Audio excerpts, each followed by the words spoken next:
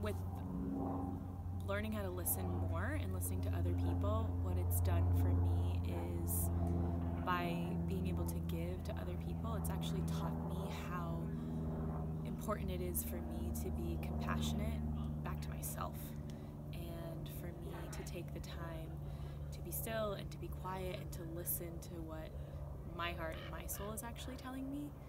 So it's funny that by giving this gift of listening to someone else, it's actually giving a gift back to myself.